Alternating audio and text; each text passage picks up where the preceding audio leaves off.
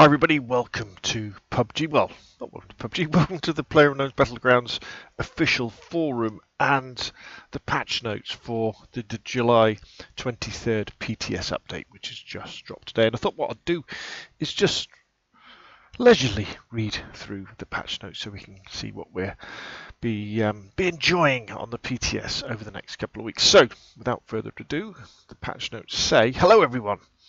The PTS public test server is returning on today, July 22nd, July 23rd, and you'll be able to test out new content and features such as the Deagle, the BRDM2, ledge grab feature, the improved gas can, some quality of life improvements, and more. The PTS will open on July the 23rd and will be available for 2 weeks, closing on August the 6th. The live server update will be on July the 30th. The reason for the PTS closing a week after the live server update is to test back-end server stabilizations, which will then be applied to live servers on August the 13th. As a token of our gratitude for your help in testing out these important stabilizations, we will be sending out battle point rewards to those who actively participate in the test. So, if you play in the public test server for more than 3 hours in the first week, you'll get 4,000 battle points. If you play for more than 3 hours in the second week, you'll get another 4,000 battle points. And if you do both, you'll get 2,000 battle points. All in all, that's 10,000 battle points. It'd be great if there's actually some good stuff to spend them on. How to find the PTS? No, this obviously applies to the PlayStation and the Xbox. So the new vehicle, very exciting indeed, the BDRM2. Players feeling froggy for a fight will now have the chance to call down an armor-plated amphibious assault BRDM2 by using the flare gun. So where you used to get the armored UAS, now you'll get the BDRM2, which, as it says, can travel across water and travel across land. It can be called in as a special care package using the flare gun on all maps, and it replaces the armored UAS. Over waterways or terrain, this amphibious vehicle increases your options to navigate firefights and the battlegrounds themselves. Characteristics. The BRDM2's total hit points or health points is 2,500, and its health is twice as much as the UAS, while its gigantic sturdy wheels cannot be damaged. Powerful bulletproof vehicle that can reduce incoming damage such as ammunition-based assaults, as well as grenades and red zone damage. Oh! That's interesting. So if you're in the red zone and it gets hit, you won't necessarily die immediately. It's an amphibious vehicle that can travel on water, but you can't shoot while you're on board it. It can take up to 4 players, and its top water speed is 22 km an hour, and its top speed on the road is 102 km an hour when boosted. Damage modifiers that the BRDM2 receives differ per mode. Oh, right. In solo mode, the damage taken is increased by 80%. In duo, the damage taken is increased by 40%. So, yeah, the idea of this is if you get one of these, you can't just drive it around the map into the final circle and run everybody else over. New weapon, the Deagle. Bang, bang, pow. That's the sound of 2 shots from a Deagle breaking a level 3 helmet. So we've got a 45 ACP powered beast of a gun. The Deagle is a handgun that deals the strongest pistol damage with great muzzle velocity and will be spawned on all maps. The Deagle can deal 62 damage per shot and take both red dot and holographic sights, various magazines, and a laser sight that improves hipfire accuracy. With greater than average pistol damage and muzzle velocity, it becomes harder to control recoil. No suppressor. The Deagle has a single fire mode that uses 45 ACP ammo. The standard magazine fits 7 rounds and it can be extended to fit 10 with the extended magazine. So, be interesting to... I don't normally carry a handgun, but maybe we will with that one. Be great early games, won't it? Improved loot sorting. You won't get lost going through unorganised loot anymore. Loot is now organised for player crates, vicinity loot, and care packages. So that should be interesting to look at. Well, it looks like you've got the same sort of stuff together as you scroll through it, so that's good. Auto replace weapon skin. You can automatically replace the skin on a picked up weapon with your own with the new option. You can toggle auto replace weapon skin option from settings, gameplay functionalities. When toggled on, the weapon you pick up will have the skin replaced with your own weapon skin. If there is no skin to replace, the weapon skin of the picked weapon will stay as it is. That's interesting. It would have been nice if they'd had an option to go back to the default weapon skin. Because you know when you pick up somebody's gun and they've got one of those crazy, like, bright purple and green skins, and you think, oh god, someone's going to see me with this from miles away. If you could just say, no, I want it to go back to the standard black, that would be better. Gameplay. Now this is really cool. Ledge grab. Find new ways to fight, jump, grab, get up, and go with our new ledge grab feature. Ledge grab allows you to take new paths by climbing on the edge of roofs, fences, and obstacles up to 2.5 meters high, and jump from building to building or container to container. Now that players can move to places they weren't able to reach before, we look forward to seeing gameplay with new strategies, climbing to places your opponents won't be able to anticipate. How to use. You can activate ledge grab by either jumping or vaulting with X on the PlayStation, or that would be, was it A on the Xbox? And then continue to press X, or by pressing X at the right timing in midair, heading towards the target location.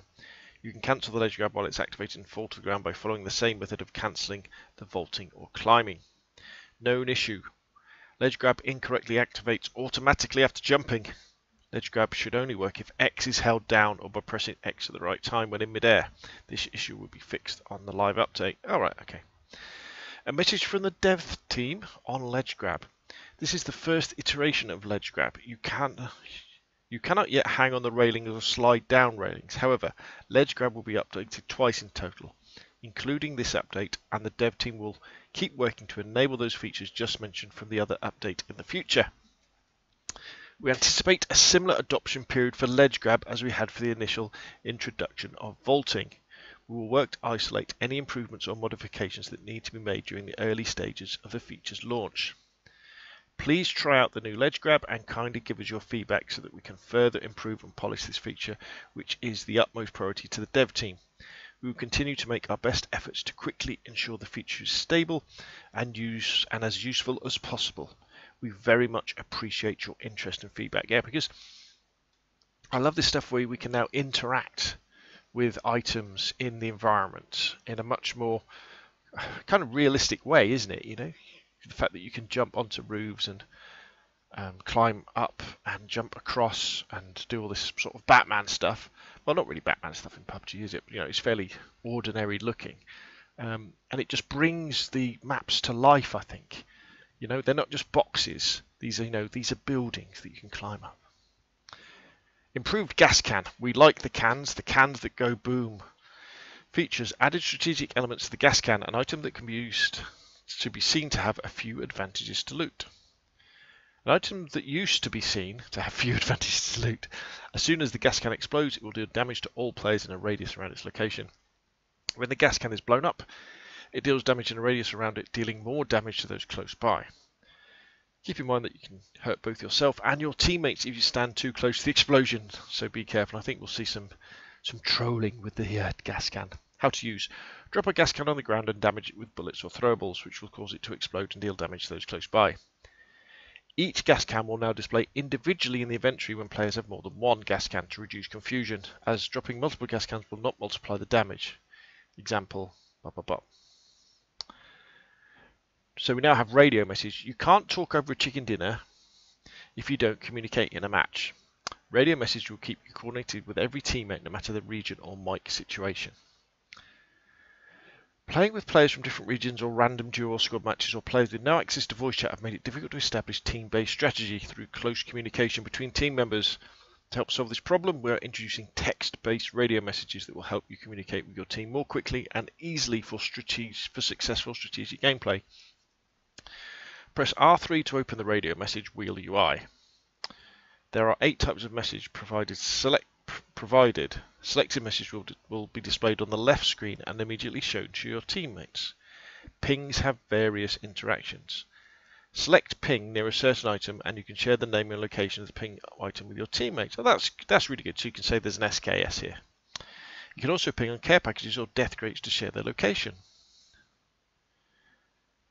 So, alright, so that's just pinging something. Ping the direction you want to move towards to share the direction with your teammates. All these features above automatically place a marker on the map and will be useful to utilize together with the tactical map marker. Enemy spotted allows you to quickly share the location of an enemy you spotted. Okay. Use enemy spotted at the enemy's location to mark it on the map and share it with your teammates. Messages vary by distance. Near less than 50 meters, medium range, less than 200 meters, long range, 200 meters or more. Example, enemy spotted, long range, 300 meters. Ping an enemy spotted, send message to teammates within 300 meters. Oh, so they've got to be fairly close to you anyway. Need ammo works dynamically. God, I can't even read. This heat's getting to me. With the message reflecting the ammo type of the weapon you'll be holding. Oh, that's cool. For example, if you select need ammo while holding an M416, the message sent to your teammates will be, I need 5.56. You can mute radio message from teammates individually by holding a square in the team manager's menu. Square is what's square? So square will be X on the Xbox. Kill distance has been added to center screen kill messages. So the distance between you and the enemy you killed will be displayed alongside the standard kill message in the middle of the screen. Kill distance will only be shown you kill enemies over 100 meters away. This will appear only when you kill the enemy by yourself. Down but not out kill messages will remain the same and won't show kill distances. And it says, for example, you killed Nick by headshot with the M24 from 179 meters away. The featured map will remain as Erangel. Auto-equip attachments improvement. The auto-equip scope option will no longer be visible if the auto-equip attachment option is toggled off. Store update PS4. The store item list will be updated on July 30th when the live server maintenance begins. Every item except BP crates and the Road Warrior helmet will be removed from the store, and we will get instead the Zest crate, 21 new weapon skins you can purchase using G-Coin or Battle Points, 17 outfits you can purchase using G-Coin or Battle Points, 10 summer themed items. They don't say whether you can buy them with G-Coin or Battle Points. 6 emotes you can purchase using Battle Points, a level 1 helmet skin you can purchase using Battle Points. Oh, that's good. I do like the fact that they're keeping it as Battle Points and you don't just have to spend money. Weapon Mastery Emblem Animation. For every 10 level ups, a new tier emblem animation will be displayed to show your tier progression. New weapon, the Deagle, has been added to the Mastery tab. Improved the last match pop-up UI. The weapon icon displayed in the last match pop-up now varies for each player. The icons of the top 3 weapons with the highest score in the last match will appear in the pop-up message. The displayed weapon icons follow the weapon sorting order applied to the last match page. In-game charm, equip, unequip feature. You can now equip and unequip charms in-game. Press square to apply or remove a charm. If you've not applied a charm to the weapon under the Weapon Mastery tab, only the remove feature will be available. This is good as well. We now have an added brightness option for each map. So if you find, for example, Vikendi too bright, you can turn it down. Or you can use it to change them all together. And then we have numerous bug fixes. So there we go. That is the console, Xbox and PlayStation July the 23rd PTS patch notes. Obviously download it. If you've already got PUBG, but the PTS is for free, search for it in the store on Xbox and PlayStation. If you already bought PUBG, just go through your library, to the right, and then it'll be there. Download it, and you can play it, and we can play these new features. The only catch is that often it can be difficult getting a game on the PTS, especially on the PlayStation, because not that many people really know what it's there for, and you tend to end up having to be playing squads on North American servers, for example. But there we go. Some really exciting features that are going to be coming to the main game. Ledge grabbing, fantastic. Exploding gas cans, fantastic. Better inventory. That's what we want, and well, the Deagle. So there we go. That's enough from me. Put your questions and comments down below. Thank you very much, and I will see you again soon.